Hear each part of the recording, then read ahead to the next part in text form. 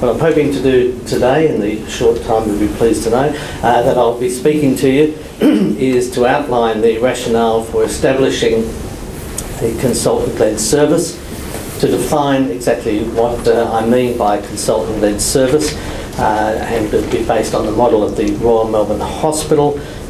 This is called the Emergency General Surgical Service, or catchphrase of EGS. And at the end to completely win you over with data showing the effectiveness of having such a service.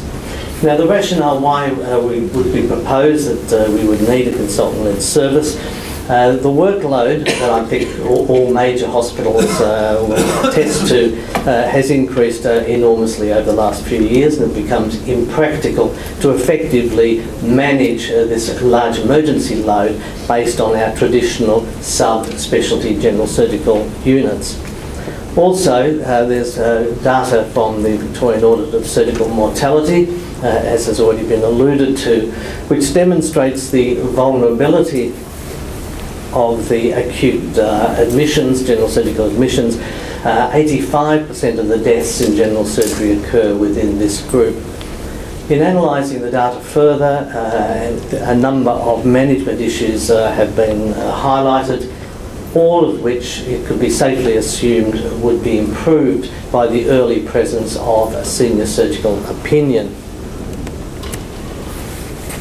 I'll now spend a little moment speaking about the service that was established at the Royal Melbourne Hospital. I think most people will have some familiarity with the hospital. It is a large teaching hospital. It is also a level 1 major trauma service. A little under 1,000 major traumas and about 2,000 other less major traumas are admitted annually. There are the typical general surgical departments within the hospital. 50% of the general surgical workload is emergency surgery, and you could well understand that it was difficult to manage that in a fragmented fashion amongst the subspecialty units. The Emergency General Surgical Service was established in 2011, and this is a consultant-led model of care, the aims of which were clearly to try and improve patient care, but also to make a smoother running of the whole process.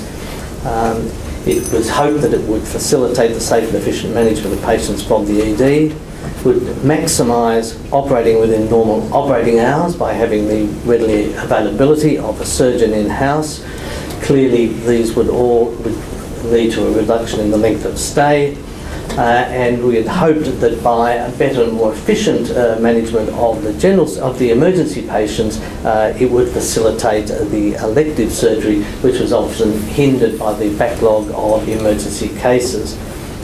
Also, one which is harder to measure is whether or not there would be some reduction in the use of diagnostic tests, some of which are not necessarily appropriate, but when you're considering a more junior registrar who has to ring up his boss in the middle of the night, they'd like to well justify their diagnosis and would perhaps tend to be inclined to order any investigations that may help. So it was thought that if there was a more senior and experienced specialist opinion, then a number of CT scans, for example, may be found not necessary.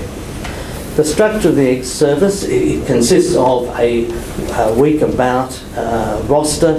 There are 13 of the, I think, 18 consultant surgeons participate in this roster. As I say, they're on call for a whole week, so this is quite an undertaking, but you can see you'd only be on call 4 weeks in a year. It runs from Friday to Friday. The consultant is in-house from 7 in the morning till 6 at night.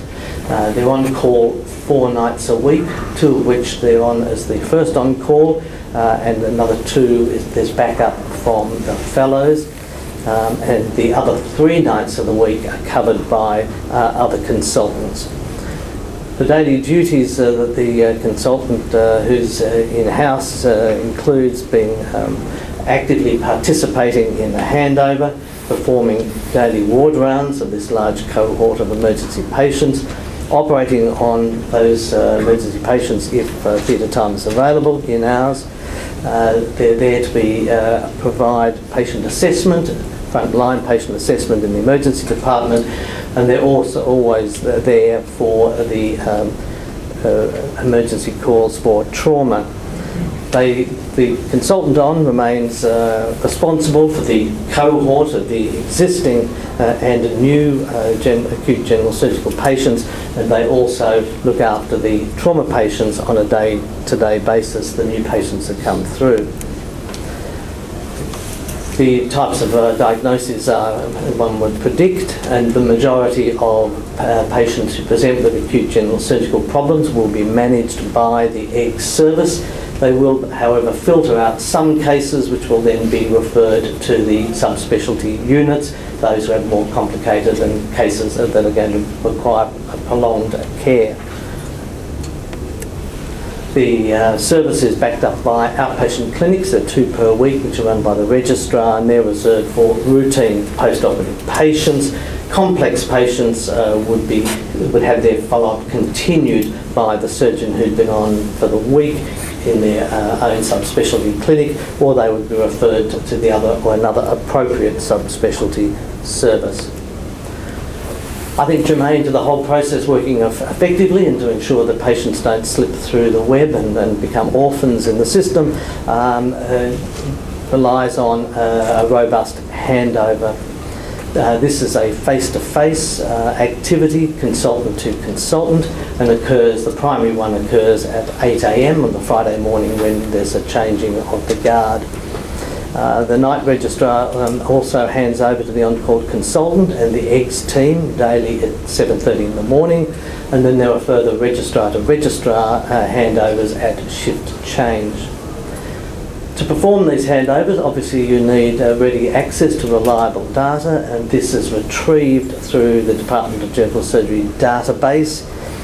This database acts not only to produce the handover document, but patient lists, can provide reports on individual unit activities, admissions, operations and complications. The data is reviewed weekly at the General Surgical Audit, and it's updated twice daily by the members of the EGS team. These are just a few sort of pictures of what the handover or the database produces. It's populated from the patient information system for the hospital, so it is reasonably accurate. Clinical data is subsequently added by the treating team. This is just an example of the handover document. This is a web-based system, so anyone who's got the password can access the database from anywhere within the hospital, and provides the sort of information that you would need based on not only what the injuries or illnesses are, but also what the results of investigations have been and what tasks and so on need to be carried forward. From this, for each individual patient, clinical data will be entered, and all complications are also recorded. They're classified according to the College of Surgeons' recommendations. They're either no issues, consideration, concern, or a sentinel event, and graded using the Clavian system, so that there'll be some uniformity in the way in which we analyse the data, and we'll be able to use it as comparisons with other institutions. Is this all worth the effort? It clearly costs quite a bit of money to pay to have surgeons in-house during the working week. And however, I think that the information to follow will I think, justify the activity that's been underlined. And again, as I say, this is Rose Shakirian's data. She did a study as part of her MD, reviewing the year before and the year after the introduction of the EGS service. You can see there's been quite, at the green as the post-introduction, you'll see there's been quite a dramatic increase in the number of admissions.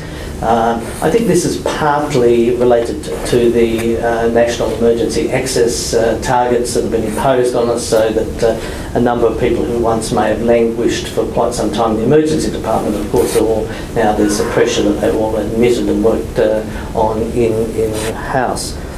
but that's the workload. If you look at it's quite a busy week for them. The bottom column there shows that they may be, the average is 87 new patients will come in the week under the care of the consultant surgeon. So quite a bit to do, and as I say, stresses the importance of having a robust handover tool so patients don't get lost in the system.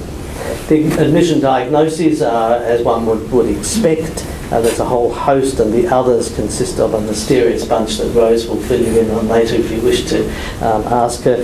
But it's the standard sorts of acute admissions. You will see there are a number there that perhaps once may not have quite got a Guernsey in the hospital, those whose diagnosis was simply abdominal pain or upper abdominal pain, lower abdominal pain. They may once have spent quite some time being worked out, and some of which perhaps could have gone home and although it may have taken a lengthy ED admission.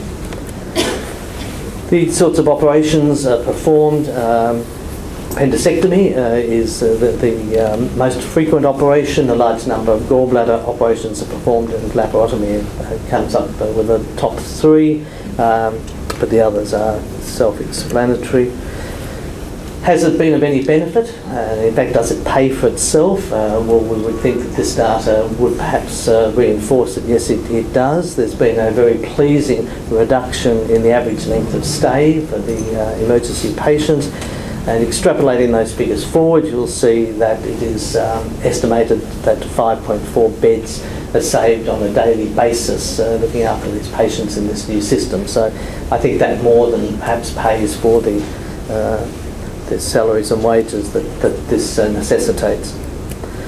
Are the patients being more quickly pushed through the system? And you'll see that from these ED figures that a much higher proportion of patients are being admitted within the 8-hour target. Just disregard the last one, it's not so good. But the others are more dramatic. Just watch my lips when we go those ones. Much more dramatic than perhaps the early ones. But nevertheless, it has been, you can see a 20% improvement in the average 8-hour performance. Unfortunately, I don't have comparative data that preceded this, but this is a pie chart showing the time of the operation. And since the introduction of the system, 50% of the emergency general surgical operations are conducted within normal working hours, which is, I think, a striking difference, where traditionally appendicectomies wouldn't have started till after all the elective lists. Now, and this I would have to stress is not because a specific emergency theatre has been allocated to general surgery. It's just that with the greater availability of people, that they've been able to find times in the theatre template where additional cases can be slotted in and producing these, I think, which for the surgeons is a much more pleasant lifestyle if they're doing most of the operations in hours. Only 9% of the emergency operations, general surgical emergency operations, started after midnight. So I think anecdotally a striking difference to what perhaps we had once experienced. Following on from Richard's comments about the advisability in most cases of doing appendicectomies at the time of admission, there has been a striking improvement. Prior to the introduction of the service, less than half, or just a little over half, had their cholecystectomy on their primary admission, but that's gone up to 77%. This has had a big difference in the waiting list. These patients which would normally have gone through the system slowly, going to outpatients and been put on the waiting list, are in fact being dealt with far more expeditiously. You can see the gallbladder numbers are quite high. The length of stay it has been changed, and this is data published from the Department of Health looking at laparoscopic cholecystectomy.